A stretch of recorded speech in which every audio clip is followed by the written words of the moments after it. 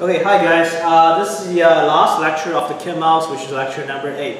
In this lecture, I will go through some concepts and techniques about how you should properly draw your PCB. However, this lecture is not about teaching you how to use the Eagle. It's not about how to use the Eagle, but it's based on assumption that you already know how to Eagle. Then other than just some very basic techniques, I'm just giving you some more details and advanced technique in order to help you to draw a more legitimate and advanced and professional PCB for Micronauts based on our encoder motor solutions. So, okay, the first part is the components placement. Since you guys are playing with the KIMMOS that we're providing, use a particular type of the motor mount and the motor encoder and wheel type. So this part is predetermined. That's why we're providing this Eagle library. So all you need to do is add this library in the schematic. Then switch to the board part. Then you will see this kind of shape inside your board. And by telling you the location for motor and motor mounted wheels. For instance, this is a motor, this is a motor mount, this is wheels, and this is a boundary. This is boundary for where you should draw the outline for your mouse. So this part is determined for the wheel part to help you not to have your wheel like overlapping with PCB. Yeah, what question? The physical board, would that be like you want that to be a cutout? Yeah, this will be cut off. That's why this is the. This is that rectangle. This is dimension layer. Dimension layer. So all you need to do is, okay, I'll mention this later. So all you need to do is just like having another wire for dimension layer, starting from here, like draw a shape to the front and ends here for the front, and then have a wire here, draw a shape here, and the ends here. So make a closed loop. So this part is already connected. And this shape for wheel is actually on the top place layer. Their color is similar, but once you hide the top place layer, you can only see the boundary. So don't worry about this. Okay, so in order to simplify your drawing process, I highly recommend you to place your components in the physical middle, into the middle of the coordinate system by placing your coordinates of this library to the coordinates 0, 0. Because I on purposely make the origin of this library in the middle, physically middle. So. And this is a 0, 0. This is also the 0, 0 location for your board, for your entire board system. So you make these two match. In this case, so when you want to make any symmetrical parts, for instance, a sensor at the left and a sensor at the right, you want it completely symmetrical, right? So you don't have to just like use a mouse or drag them around to make. Okay, use eyes like optically, manually observe them to make them like symmetrical to each other. Instead, you can just like enter the coordinates, pretty much same coordinates with different signs to make sure they're like perfectly symmetrical. Something like that. That's why I recommend you draw a guideline in the middle. Okay, to help you to determine if the part should be placed in the middle or not. And also, because the library is drawn the units I draw the library is in millimeter. So when you're placing the same and drawing out layer, trying to change your the unit grid to from the default one to 1 millimeter. So that will be much easier for you to draw the out layer. So this is what I mentioned. After you place the proper position, you draw the proper shape for the front and back. I mean, each one have different preference for shape, right? It's not necessarily have to be rounded to the front. You can literally have like trapezoidal shape here, right? Like straight, like 45 degrees, then straight, whatever, right? And then doesn't have to have this cut off at the end. Just make rectangular, whatever, or around the corner. It's up to you. All that matters is you should leave sufficient length to the front. Make sure your sensor will point to the position you want to, especially for a side sensor. And don't make the fronts extremely longer than back. I mean, in this case, this is okay. Otherwise, I mean, will be a little bit like the weight-wise, a little bit unbalanced. And if you plan to place your battery on the back, make sure it leaves sufficient. Make sure you pre-measure our battery size, and make sure you have sufficient place for the battery. Make sure these two are the monomount will be like lifted, so your battery will not likely be placed around these two areas. So you should not place your battery here, but like place the battery starting from this line and anywhere behind instead. You can also decide to place your battery to the front, but you should plan your like weight balance ahead of time. So yeah. Also make sure your overall lens not exceeding 100 millimeters, because just literally just the price costing. Because usually the size that we're choosing for the PCB for micro mouse is 10 centimeter by 10 centimeter. I mean, for width wise, it's always not going to exceed it, but mostly for the lens, it's like usually 90 something millimeter. So for our kit mouse, actually, the lens is exactly 100 millimeter, simply because the cost limitation.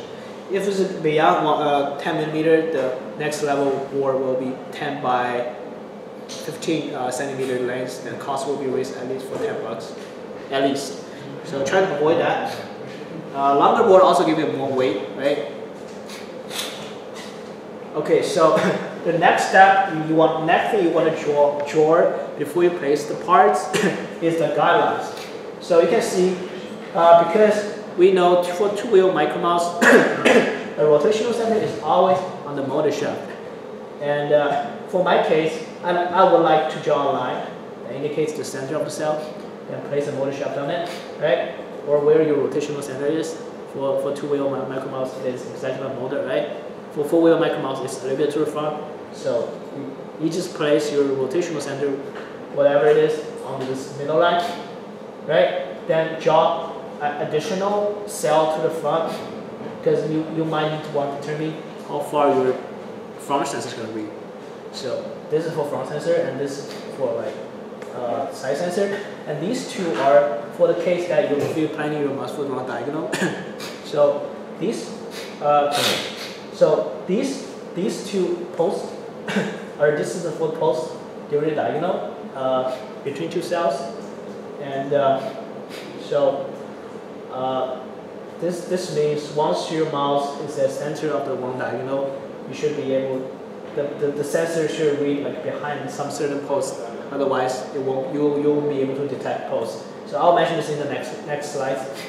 But if you're not planning to make diagonal for a short term, then you don't need to draw these lines and these posts. But you should at least draw this one, the basic one. And make sure the thickness of the wall is 1.2 millimeter, which means this is the boundary of the cell, and the half. This is the middle line is boundary of the cell, right? So the half of the thickness is 0.6 millimeter. The half of the thickness of the wall is 6 millimeter. So make sure the center line is a boundary inside this line or this line. Okay, use question. Oh yeah, was it the 180 millimeters? Is that from the center of the wall to the center of the wall? Yeah, good question. Center is the center of the line to center of the line. And what was the thing about the posts? So are those closer posts in the middle? Are those like imaginary posts that you like? Okay. These are posts for the diagonal. When you're doing diagonal. Yeah. Like, so your path getting narrow, right? So these are where exactly the post locates. Where are these posts? Like the physical posts. Yeah, I mean imaginary. It's not math. I know, but because they're closer than the actual walls. Like. Yeah, because running a diagonal, right? It's much narrower. You should have much less place, right? Yeah. I'm just showing the physical location. Okay. But I'm pretty sure you guys won't be able to make a diagonal, because diagonal isn't about action, because you will be able to make 180, 135, 45 degree, 90 degree easily with the simulation file. All that matters is to write a system to organize, to generate sequence of the commands and organize and utilize these actions one by one. It's a little bit complicated. That's the hard part. So Okay. Okay, I think I might miss a lecture about where exactly your sensor should place to. Okay, it's here. Okay, I'll skip to this one first. So where your sensor should point to. The reason we draw these guidelines is because for the size sensor, right, for diagonal sensor, when your mouse is at the center cell, you want your size sensor point to a little bit to the boundary of the cell. Because we detect the opening. Assume that wall doesn't exist, the mouse will detect the opening, right? So the mouse have exactly half cell tolerance, either overshooting or undershooting. So, but I don't recommend you to bend your size sensor too much to the front because that's only because I drew those posts for the diagonal rod. Because this is the post that if you make a 90-degree V-turn, and where your size sensor is going to point to. So that's only for V-turn for the diagonal rod. So if you just make a V-turn and then exit at the proper position, your sensor should read this, and then you need to detect the diagonal post to correct its longitudinal position. That's why I on purpose placed the reading of sense of range of this behind this post. Otherwise, it won't be able to read this post. That's the really tricky part. But you can still draw this post. I mean, just for later reference, just in case you want to do the diagonal in the future. But even though you're not doing that right now. It's good to have this. Or if you don't want to draw this, just make sure your size sense is a little bit exceeding the post at the regular places. So if you ignore this, right, then just make sure size sense is a little bit exceeding this position. That'll be fine. So you shouldn't worry too much about that. For the front sensor, you don't really want your front sensor point straight to the front because, I mean, if you want to run diagonal, you want your front sensor to be able to detect this post a little bit earlier than side sensor because it can see further, right? So if you're bending straight, it won't be able to, whenever the mouse is a little bit off from the center, it won't be able to read this post. So if it, right, because theoretically, if mouse is going straight on diagonal run, the front sensor should not read anything from the post at all, right? Because it's not in the range. But as long as the mouse is a little bit off from the center, this one will have a little bit overlap with the post, so it will read a little bit thing. Then use that arrow to make the mouse push to the other side a little bit. So that's a strategy. That's how we can help the mouse to keep straight and diagonal. This is one of the way to do it. But mostly rely on this one. But this one does help earlier than the side. And the other thing you need to mention about angle bending outwards for the front sensor, make sure you don't bend too much. The more you bend, the more you're likely to read the post and diagonal. However, if you bend too much, and if you're seeing a really far range, your front sensor might point to each side. Yeah, go ahead. So in the case where your cone is like partially on the post and partially like like the post is partially in the cone and then you're reaching for diagonal? Just in your viewing angle, right? Like you see a little bit of the cone, yes. Like let's say you see some of like the post and then some of like the wall behind you. Is your corresponding reading gonna be corresponding to the distance to the post, or like somewhere in between like the post and the? You mean front sensor or side sensor? It's just any sensor. Like if you just pointed it at the wall, your value corresponds to like that distance to the wall. Right? Yes. But if you have part of a post in, that will correspond to the overlapping area. So that it will correspond to both distances in the area. Okay, so it'll be like somewhere in between if it was just pointing directly at the post and directly at the wall. Yes. So that's why seeing the mouse in the middle, and if there's a wall here and if there's a post here, the reading for the post, the peak reading of the post is lower than when it's available because the viewing angle is not making the post fully covered.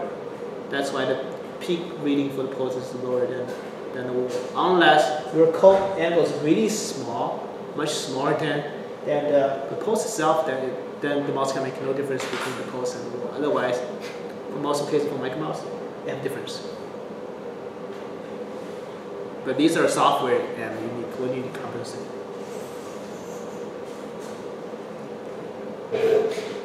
Oh, remember for this picture, the mouse is being placed 1.5 cells away because this is the threshold I want to mouse to determine if there's a wall. So, for instance, whenever mouse, I mean this is the threshold I'm using for determining if the mouse is a wall. Even though my mouse is updating cell here, updating from sensor here, from wall here. Yeah. And when you're saying half cell, you mean like the axis of the motor isn't half? Yes, that's what I'm always referring to. Okay, let's go previous page. Okay, so after you draw all those outlines, you have these components. So next step, you should go hide your air wires, then place those components in a proper position. But before you place them, you should carefully think of what will the potentially those chips are going from or going to in order to minimize the amount of crossovers and vias to simplify the process. For instance, if the MCUs here, and if most of analog device, because for instance, most of the analog pins are on this side and this side, and you should try to place most of the analog device on this side instead. So most of the wires will go straight up here, without like going backwards or crossing some other areas. Makes it much simpler, and that's why I put the communication port here, because FTDI port and program port, or FTDI port are here, program port are here, so they're like really close to the communication port, at least the close I can make. And because there's a lot of timer pins here, that's why I make it facing downwards and have been really close to the modem. So, I mean, for the button you can use any digital pin, so it doesn't really determine the orientation of your MCU. Right? That's also the reason I put the screen here, because there happens to be a SPI port here, so I can just have the wire go here really easily. That's the reason. So, if you have these predetermined ahead of time, before you start the wiring, it will make your life a lot easier.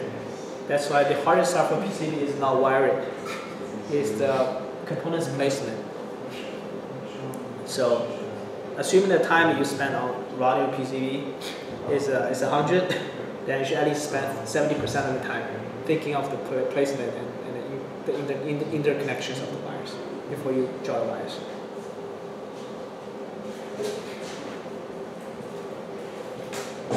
Okay, next part of the PCB drawing. So since I think most of ours are using Eagle, these are my preference, but I think this is really, really useful for you. And before you do that, you should do some setting, design rule settings in your board part. So there's mainly two parts. First thing, when you, like I mentioned, when you join outlier for your mouse, right? This slides. Try to switch to the 1mm grid, because the library is joining 1mm, so it will easy to like have the wires connected easily, right? But once you're starting to draw the parts, I suggest you to switch 1mm grid with a grid display, because the unit of the trace are mil, and that makes it much easier for you to determine the exact thickness. Because usually and determine the spacing, because sometimes you should literally count in the grids. Okay, how much, if you have like some place like some place have a lot of trace, but you have to put it really close, but you still want to keep the minimal trace distance. So what you need to do, you might just count these grids. Okay, if it's like count 8 grids, it's okay. I have 8 mils left. It's safe. That's why I suggest you to put 1mm grids, or put a 1mm per grid and display grid. That'll be really useful. And the other thing is the mask. For instance, can I have this on? As you can see, we have some vias here. These vias you can see this shiny tin. I mean solder on a shiny solder on the surface. That means it's not masked, because I make a via really large, and make the pad part is not masked by the solder mask. That's why it's called exposed. This should be the reason I did this is on purpose to keep it exposed. See, check here, to increase the thermal performance. Okay. Yeah. Wait, so you mean like those holes that have nothing? Yeah, these are vias. Uh-huh. These are vias, but on purpose expose them and make them large. And then the pad part large with the tints to increase the thermal performance. Yeah. However, for signal wise, I make a really small vias.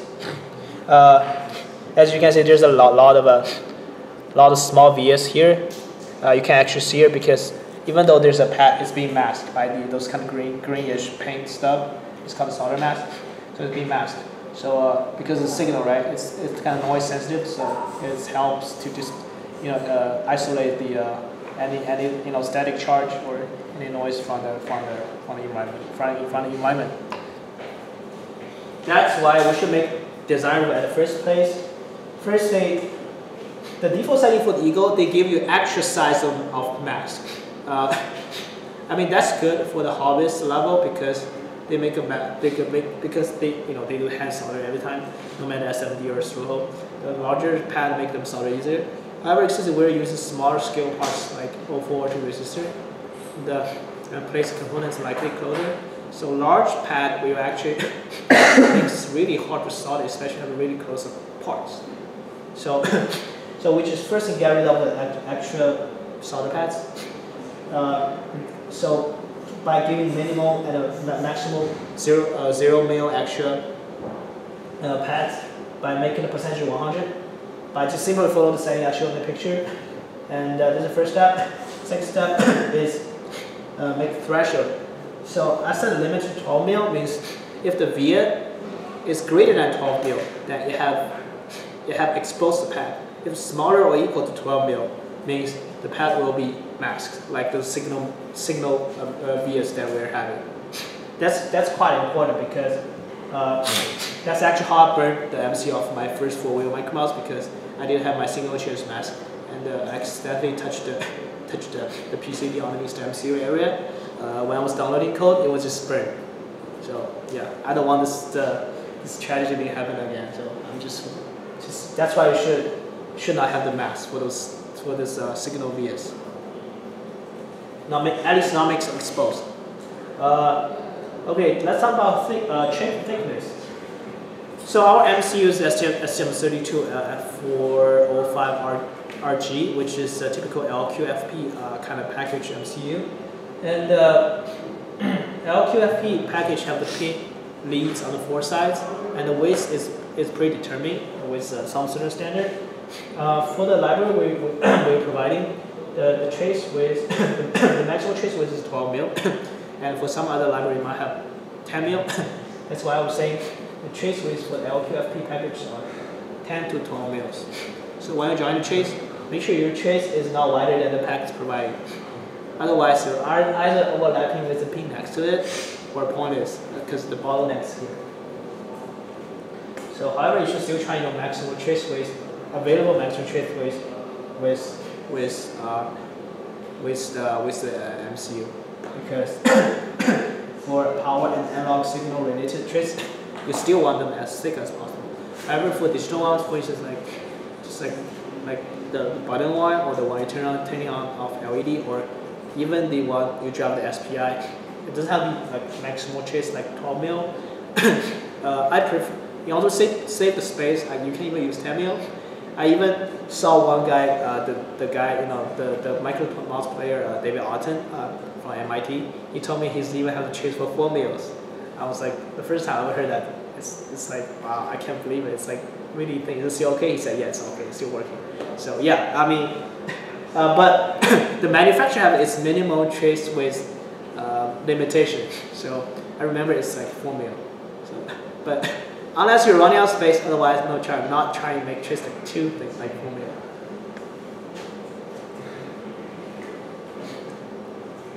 Okay, for the second part for the trace thickness, well, other than the thin trace, we have some other place you can go much thicker chase.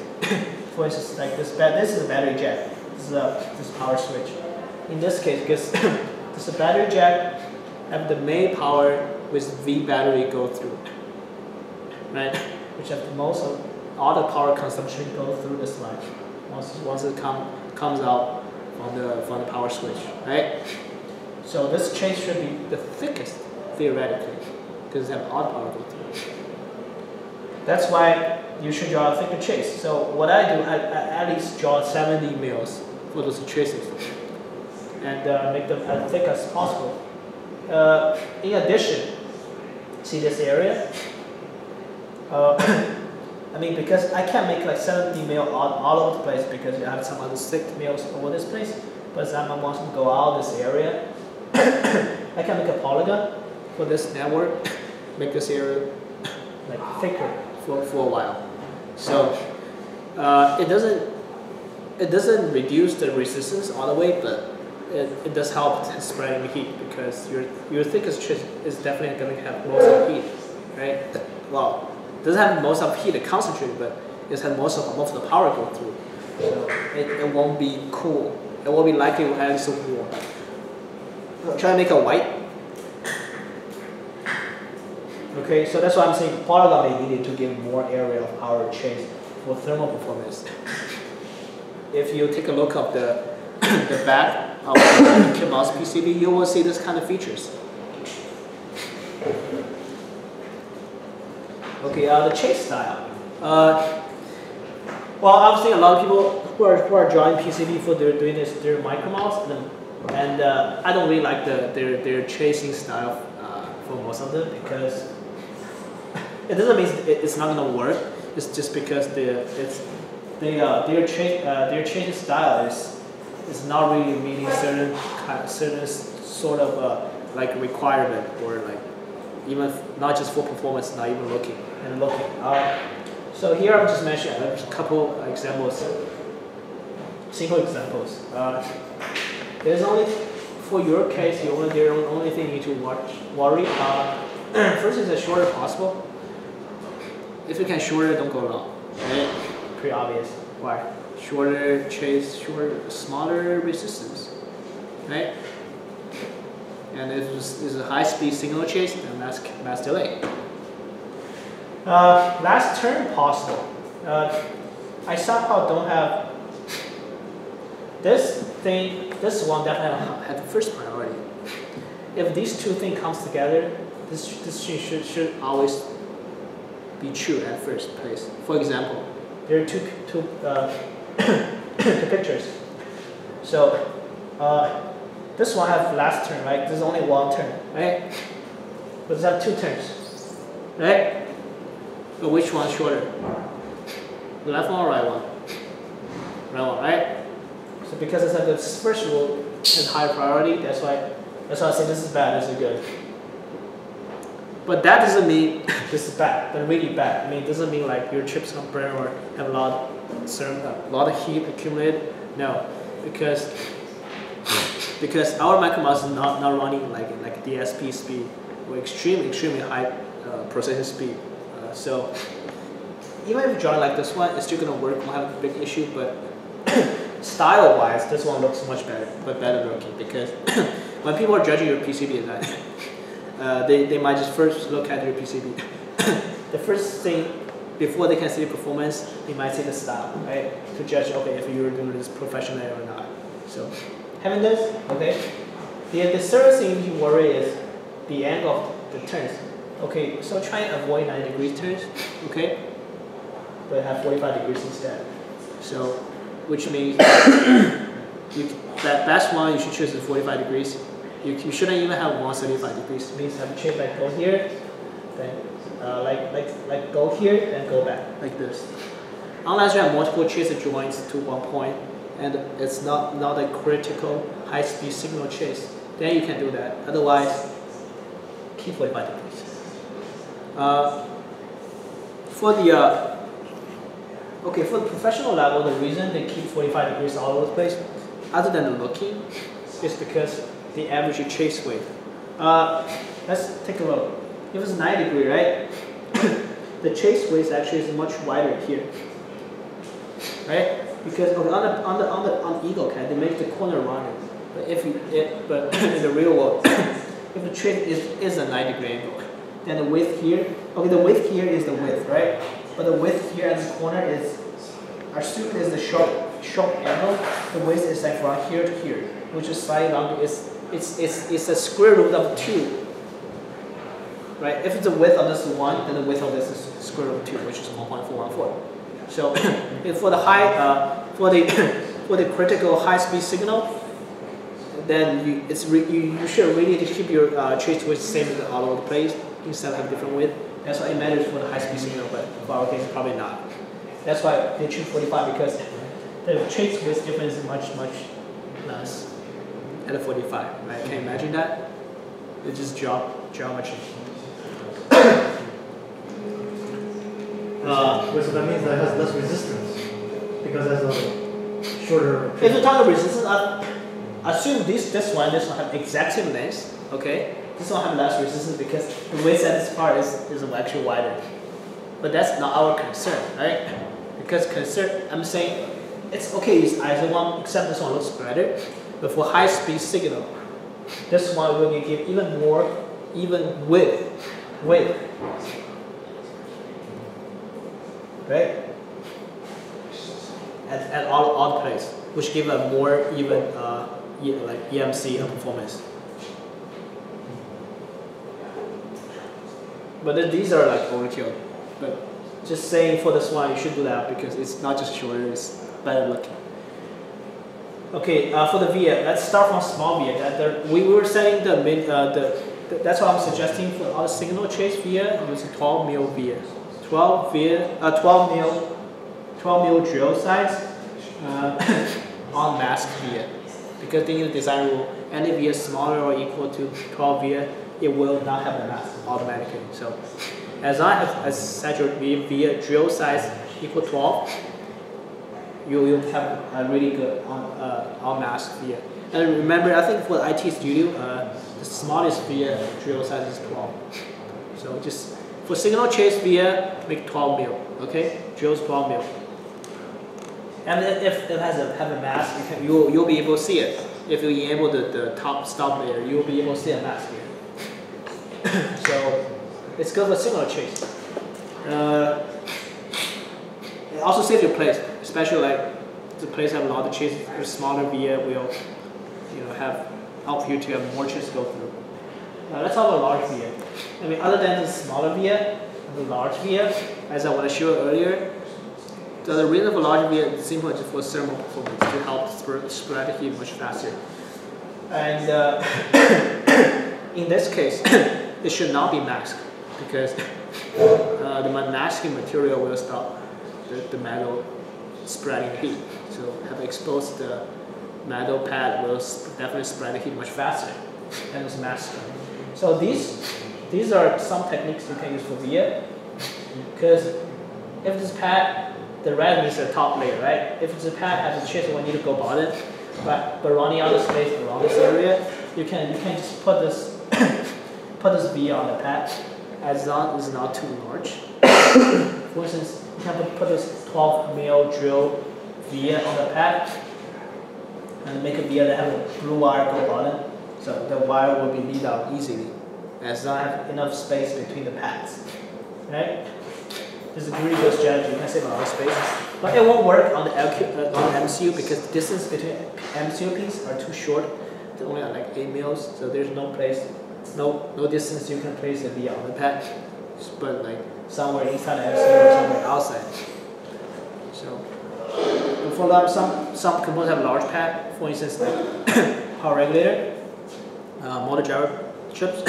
These pads has much more width, so if you're running out of space, you can put a via on the pad. Okay. And then the hole will be that big, so you will still be able to solder the components on the pad easily. So this kind of large wheel will be placed on those part with a lot of heat. For instance, like 5-volt regulator and a motor driver. Pretty much these two places. Okay, so polygon. I believe some of you took the ops program, and I believe when in the joint PCB section, they just simply teach you, okay, just put the ground polygon all over the place, right? So you don't have to draw the chase, right? I mean, it will work, but for a more performance oriented project like micro mouse or high performance micro mouse, this method is actually wrong. The first thing is that don't do that. Okay, don't do it. It's not just giving you a lot of trouble, you know, to make a trace. It will actually reduce your performance for some certain components by by increasing more noise and, you know, reduce the accuracy of ADC converting. Why? Because the most of the reason is because it will transfer heat. If you have a big polygon for entire PCB all over the place, what that means? It means because polygon is copper, right? So you have all the parts generates a lot of heat, with the part are heat sensitive that connected together. So it will transfer the heat from to temperature sensitive components from a heat intensive components easily. That's why I have an example in the later slides to show you why you should avoid this. That's why you should place polygon selectively. That's why I always tell people only on those parts generates a lot of heat. For instance, like 5 volts regulator or motor driver, or the parts are sensitive with temperature. For instance, MCU. I put a large polygon on both sides of the MCU, under the MCU, because you don't want MCU being too hot because you have ADC components inside, convert you an analog reading. Even though you make your analog power supply really clean, but you should know your ADC sample values actually will be changed based on temperature. That's why you should keep your MCU as cool as possible. As long as your MCU is running within some temperature range, you have a really pretty stable ADC reading. Yeah. Okay, so this is one sample. This is motor driver. You can tell this, you know, level shifter, H bridge, capacitor, the pins for motor.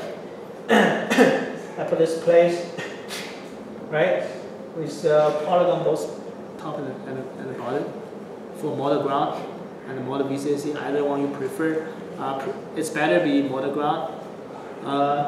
If you don't have connection motor ground, you can do motor VCC as well. So as I have sufficient space of copper, right, you can spread heat much faster. So that's why this chase I make a detour instead of go across this heat area, because some high-speed signal chase might be sensitive with the temperature. For instance, like maybe because we have encoder chase go through, so that's why I don't want the encoder chase go through here. So to affect the accuracy of encoder reading, even though it's digital, I mean just for safety precautions. The second example is polygon for 5 volts regulated on the MCU. So as I mentioned, for our case, for a power regulator and an MCU, they are quite close. I didn't intentionally place them close, but they're not like that close, but relatively close. And the 5 volts regulator is hot, that's why I put a polygon on it selectively, right, to help spread heat. But this is a temperature sensitive component. That's why I also put the polygon for ground. These two polygons are both ground. However, I didn't connect them. I draw two separate polygons. Why? Because if you connect them, the heat from here will transfer to this path easier. So they're both copper. And sure, it does have the heat spreading much faster for this one, but this situation is much more critical. Right? You'll make your MCU much more unstable because your power regulator that definitely has much more temperature tolerance than the MCU. Okay, for distinctive ground, as I mentioned, you should have different type of ground.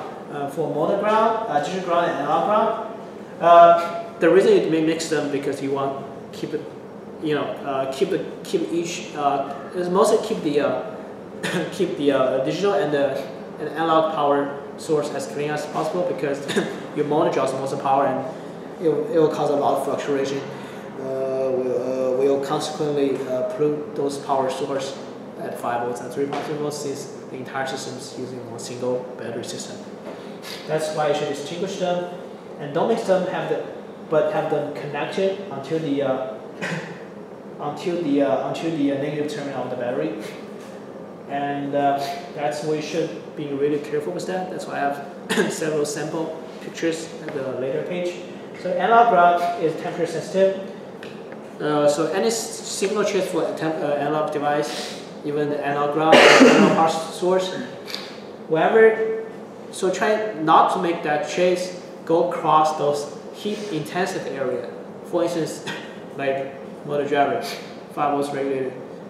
If you have to make your trace go that direction, try to make a detour instead of go across underneath those heat intensive components directly. So it will help you to reduce your noise a lot. Does that make sense? Because trace are copper is metal, right?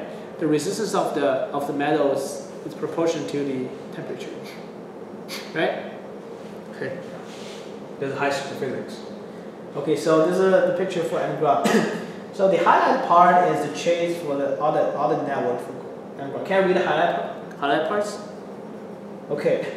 So this just show you how it exactly looks like for the analog on the CMOS. So this area, there's only one trace. Go back to the negative terminal of the battery jack. So it's not even these pad and these pad are ground, some other ground, but they're not merging. See, they have a space between them. They're not even merging until the very last minute. Can you see that? Is that clear enough in the camera? Is the highlight part? Okay, I think so. Okay, let's see next page. Digital ground. Digital ground covers most of the components. You can see this is digital ground polygon for the LED display, because this thing is also really kind of warped if you don't put polygon on it. MCU, power regulator, this infrared emitter, they are digital ground. Digital ground combined here, have polygon here, have single trace, go back here, right? And it doesn't have any it doesn't combine with any other sort of ground, such as the motor ground together until the very last minute, like the way we see before. So the efforts that the motor grounds trying to prove those digital grounds the efforts are much higher. So it will much less likely happen that the motor grounds can affect those other digital grounds, and same concept apply to the analog ground. All right. So this is an example of the analog ground. As you can see, I also highlighted the trace for analog ground. However, they're much thinner because they have much less power consumption. By the way, if you can see it clearly, even though I highlight them, you can see because these are an infrared receiver or analog device and the gyro, and that's pretty much all the analog devices. And that's why most of the analog power trace are combining here. And this really thin trace you can see, and like having this cross over this part, then go back to battery trace without combining with any other motor ground and the digital ground together. So as you can see all three grounds are really well distincted and protected. So that's very important for you to make your analog reading much stable. And see, okay, I could have this trace go across this area, right? And then go across this area, but the reason I put polygon here because this area will generate heat, so I make a detour on the side. And this area might be hot, that's why I make a detour on this side. Even though it takes a little bit longer, but it's still affordable. Okay? Okay, do you have any questions so far?